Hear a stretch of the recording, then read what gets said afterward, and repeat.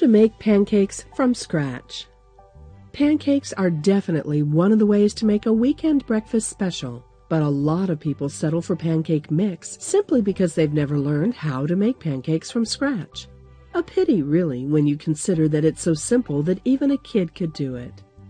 The ideal pancake is light and fluffy, the sort of texture which lets you finish an entire stack without feeling weighed down in the tummy. While maple syrup and butter are de rigueur, a side of bacon or sausages turns it into a healthy and nutritious breakfast meal. You will find that the saltiness of the bacon or sausage will beautifully offset the sweetness, something to keep in mind when you need to get your day off to a great start. Here is a simple recipe which will yield enough fluffy pancakes for 4. 1. Prepare the following ingredients: 1 cup of all-purpose flour, 2 tablespoons of sugar, 2 teaspoons of baking powder. Don't use more than this or it can give a bitter aftertaste to the batter.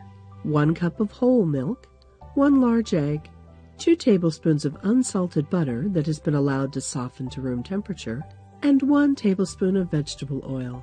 Also, prepare your choice of toppings, be it the classic butter and maple syrup or variations such as chocolate syrup, fruit preserves, honey, sweet whipped cream, and confectioner's sugar, etc. 2.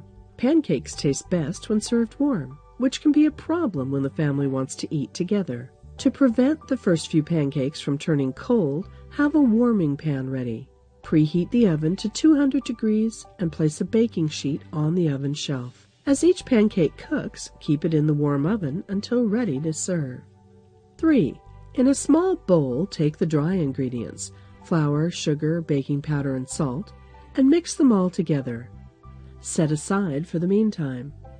4. Take a medium bowl and pour in the milk and the butter.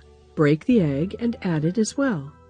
Using a wire whisk, lightly beat the egg, and little by little add the dry ingredients. Keep whisking just until all the dry ingredients are moistened. Leave the lumps for now. Over-mixing will work the gluten into the flour and will make your pancakes dense rather than fluffy. 5. Take your griddle or skillet and let it heat up. You are ready to start cooking your pancakes when a drop of water jumps once on the hot surface before evaporating. Use a nonstick spray to keep the pancake batter from sticking. You can also brush the cooking surface lightly with oil or butter.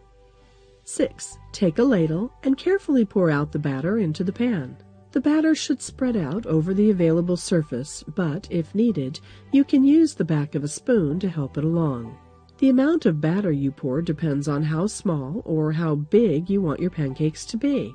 Keep in mind that the larger the pancake is, the harder it will be to flip. 7. Let the batter cook until bubbles form on the surface. Wait until a few of these bubbles burst.